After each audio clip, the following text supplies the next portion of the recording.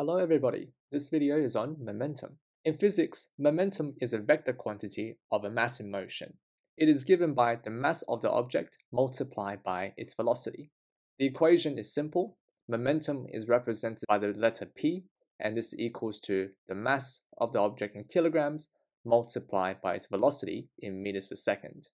This is why the unit for momentum is kilograms meters per second. Since momentum is dependent on the velocity of the object, which is a vector quantity, momentum itself is also a vector quantity, which means you need to provide the magnitude units as well as the direction when calculating the momentum of an object. For example, suppose we have a 5 kilogram mass moving horizontally to the right with a velocity of 2 meters per second.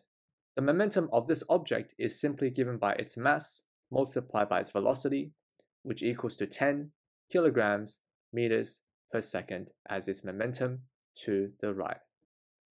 The law of conservation momentum states that the total momentum of a closed system is always conserved, which means it stays constant.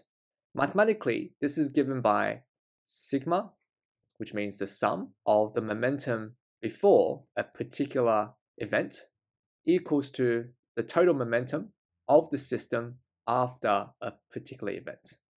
We'll go through some examples of how to apply the law of conservation of energy in a moment.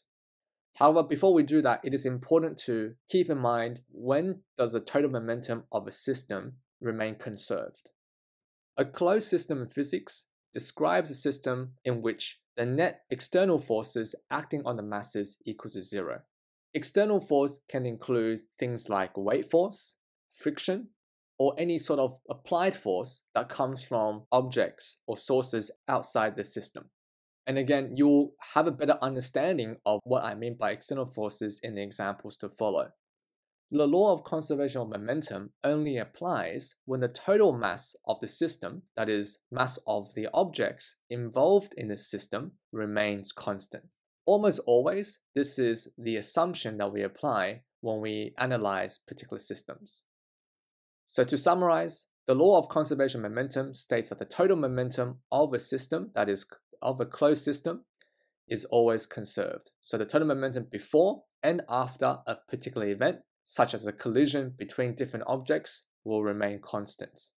Suppose we have an 800 kilogram car that was moving at 12 meters per second to the east, while we have a 2000 kilogram car moving at 10 meters per second to the west. So they're traveling in opposite directions before they collided as shown. After the collision, both cars started to move together. What is the velocity of the cars? Assuming in this example, there's no friction between the road and the tires of the car, we have a system where we don't have any other external forces acting on the cars, or any external forces affecting the motion of these cars. While we do have the weight force acting on the cars, these weight force vectors actually do not affect the motion, that is the velocity of the cars, as the vectors are perpendicular to the velocity vectors. In simpler words, there are no forces acting on the cars in the horizontal direction. Of course, when the cars do collide, car A will exert a force on car B going this way, so that's the force due to car A, and car B will exert a force on car A going towards the left or west in this example. Let's call that FB. These two force vectors are internal forces as they are provided by objects that are already in the system to begin with. So these are not external forces. Because there are no external forces acting on the two cars, we can apply the law of conservation of momentum, which means that the total momentum before the collision of the cars should equal to the momentum after the collision. What is the momentum before the collision? Well, that's the momentum of the two cars. The momentum of car A equals to its mass of 800 kilograms multiplied by its velocity of 12 meters per second east. Let's make east our positive direction in this scenario. So it's times 800 here by 12 meters per second. And we also have to add the momentum of car B, which would be its mass of 2000 kilograms multiplied by its velocity of minus 10 meters per second because it is traveling west in the negative direction. So this here is our initial momentum. Let's call that P before the collision.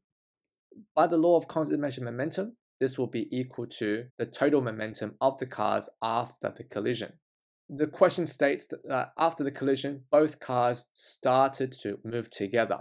So we can analyze them as a combined mass, which would be 800 kilograms plus 2000 kilograms multiplied by their final velocity, which is what we're trying to find. So this expression here will be our P after, the total momentum after the collision. On the left-hand side, I have a value of minus 10,400. And on the right-hand side, I have 2,800 multiplied by V final.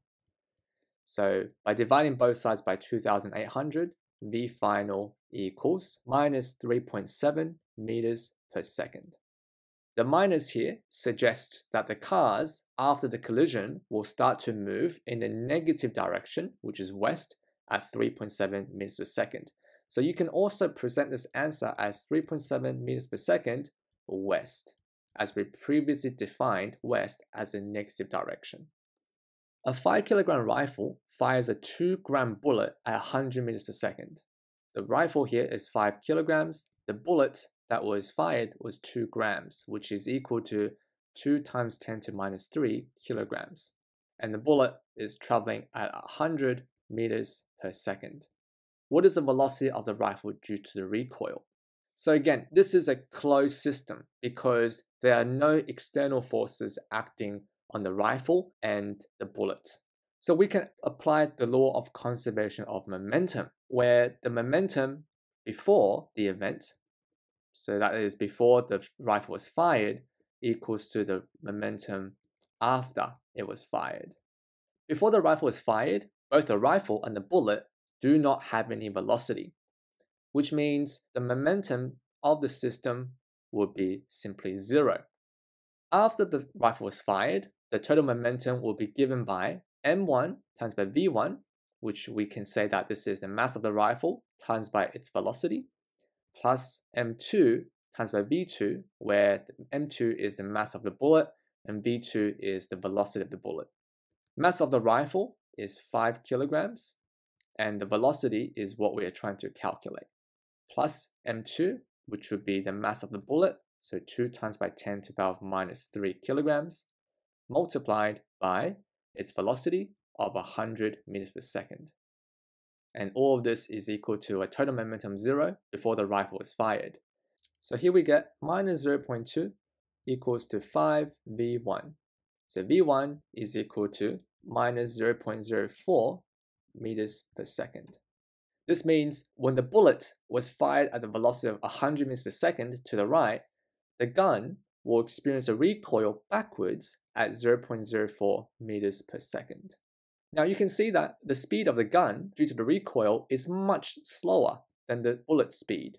This is because the mass of the gun is much heavier than the mass of the bullet, 5 kilograms compared to just 2 grams.